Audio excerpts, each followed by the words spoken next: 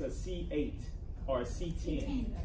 Either one. They have two in the clinic. I think most of the technologies use the C10 or the C8. Okay. So that's a 8 megahertz transducer.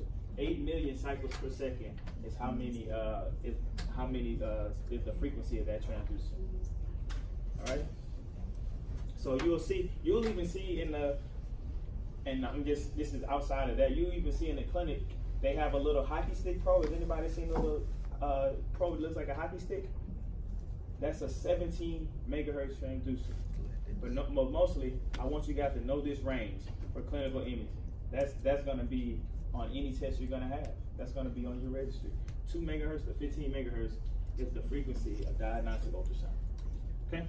That's also determined by the source, meaning that that's already determined by the manufacturer within the system itself or the transducer.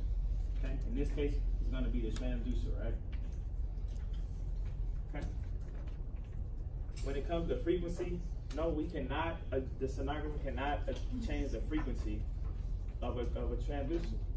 That's why we have to change probes if we need to. Say, for instance, I'm doing somebody's leg. I'm doing somebody's leg, and I'm already using, most of the time when I'm doing a leg, they're using a linear 8 probe, an 8 megahertz transducer, or a linear 9 probe. Okay, but let's say, for instance, that person is, man, I can't see. That person's veins are 15 centimeters deep. That 8 megahertz transducer is not going to be able to penetrate that deep. So what kind of transducer am I going to use to get that deep? Am I going to use a higher megahertz transducer or a lower megahertz transducer? I'm going to use a lower megahertz transducer because that's going to be able to travel deeper. Okay, that's going to travel deeper into the body.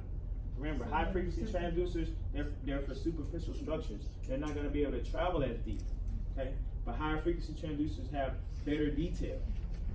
Okay, we're sacrificing detail when we're using a lower frequency transducer, but sometimes we need that depth, especially when you think about the liver being 15, 16 centimeters down. Okay, you're not going to be able to see that with a linear 12 transducer, right? A 12 megahertz transducer, you're not going to see that. Or 8 megahertz transducer, you're not going to be able to see that deep. Okay, they all have their limitations. It's kind of like picking your poison. Do I need to go deeper, or do I need to have better image quality? Okay, that's what you're toggling between. Like you buck shots and bird shots. Bang bang. There you go, right there. There you go. Yes, well, eventually will we know why? Why what? The lower the frequency, the deeper. The lower frequency, they're just able to travel deep into the body. Higher frequency transducers are going to be attenuated a lot faster than a lower frequency transducer. That's why. It's a lot faster, so when you think it about, can't go as deep. Right, absolutely. It's happening so fast, the cycles are being attenuated a lot faster. So a higher frequency transducer, that's going to be shallow. A lower frequency transducer is going to be able to travel deeper into the body because it's not going to be attenuated as fast as a higher frequency transducer. Okay. Remember, higher frequency, better image detail, less depth. Lower frequency,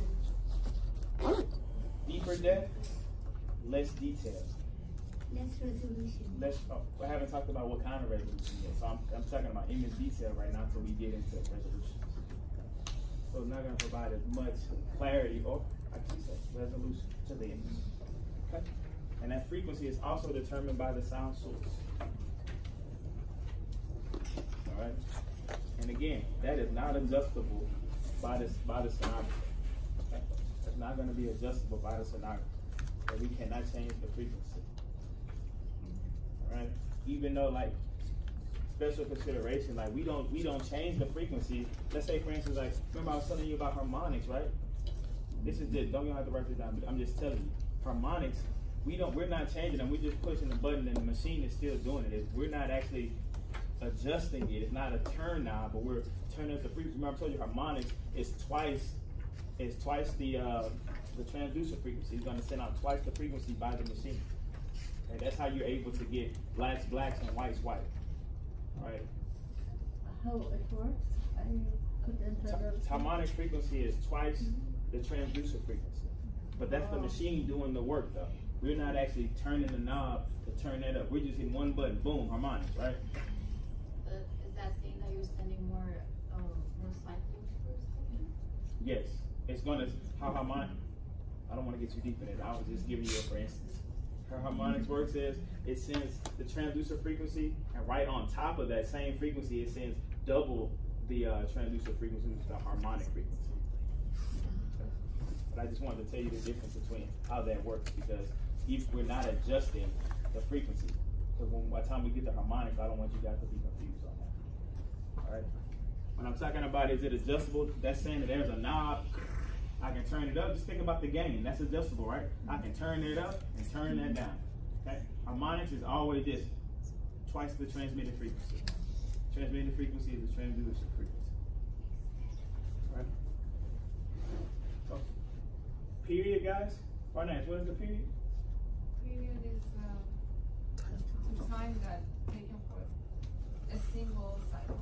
Bang, I love it. That's a perfect definition right there. The time it takes to complete one cycle. Samin, without looking, what is the frequency? Frequency is number of waves, number of cycles in 1 second. Number of cycles per second, guys. Jasmine, if we have a 15 megahertz transducer, what is our frequency?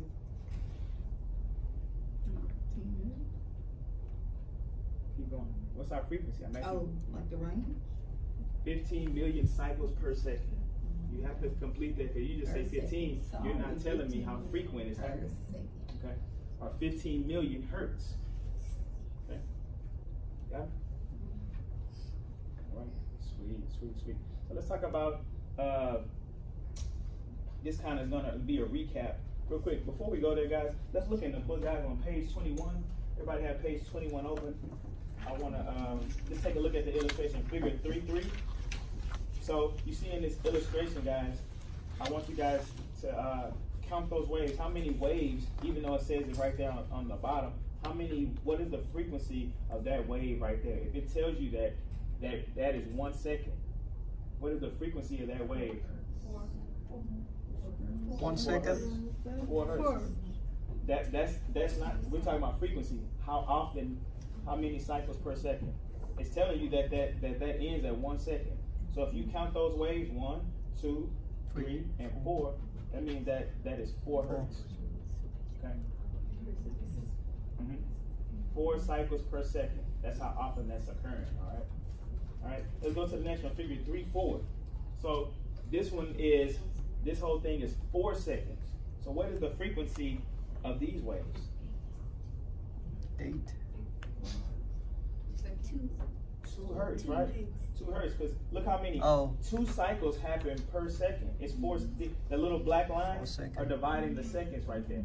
Okay, 2 cycles are happening per second. 1 second. In that section right there. So our frequency would be 2 hertz. 2 hertz. Guys, we're good on that. I don't want to move on unless you guys are feeling good about that. We're good on that. Can I get a unanimous shake my head? Adam? I get it, but I think if you're gonna ask a random question, maybe ask the question about the. That's a random question. No, I mean like change the numbers. No, like.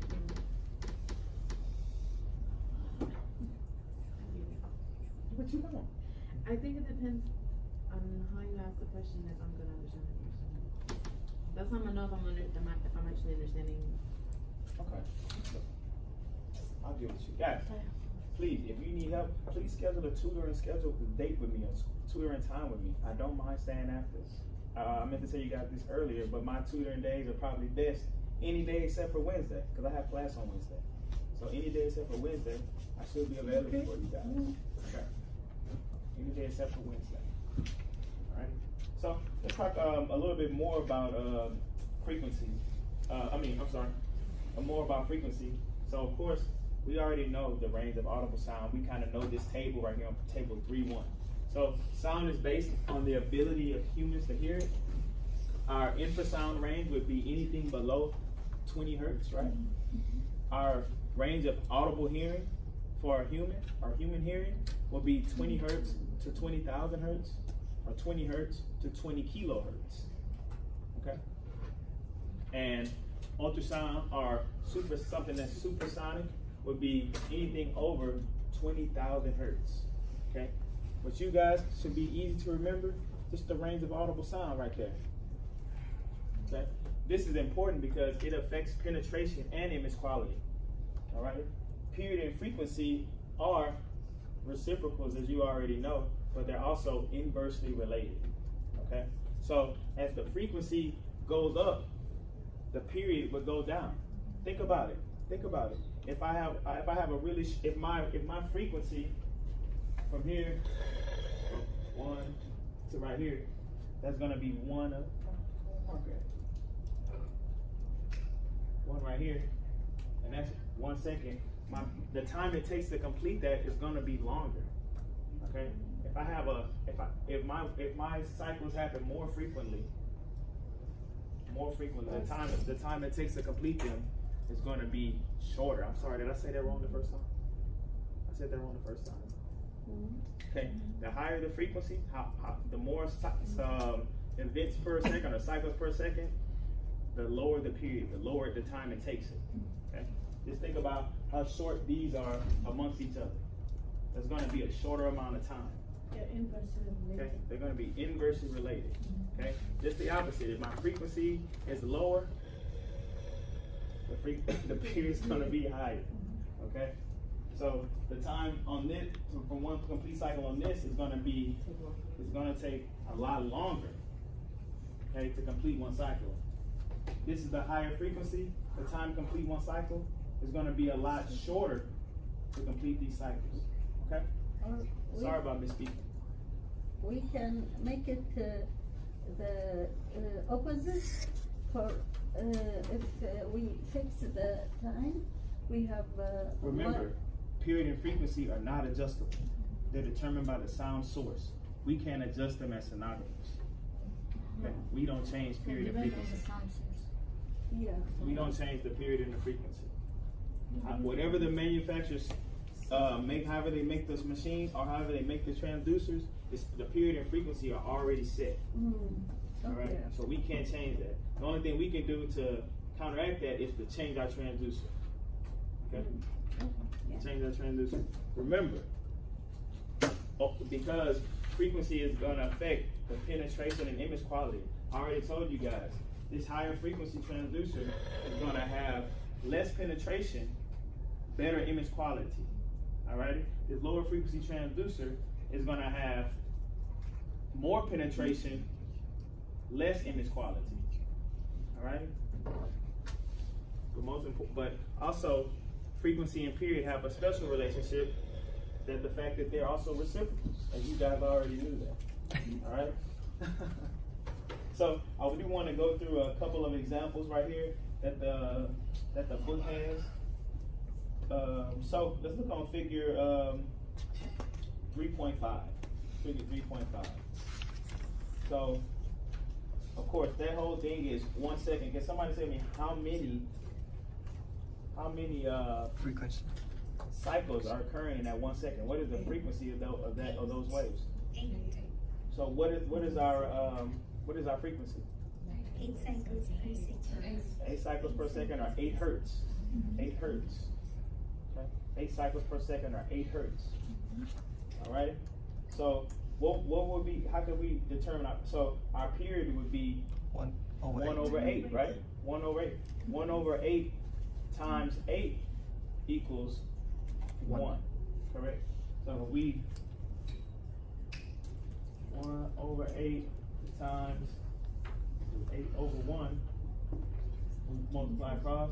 That's 8. That's 8 equals 1. Okay.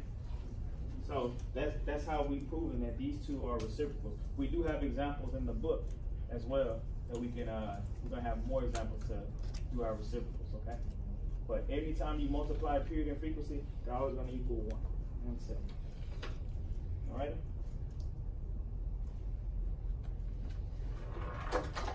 Good on that? Long? All right. So real quick, I do want to continue about hertz real quick because I don't want you guys to think Hertz means cycles per second. Hertz really means events per second. Okay? Events per second. In ultrasound, our event just so happens to be cycles. Okay?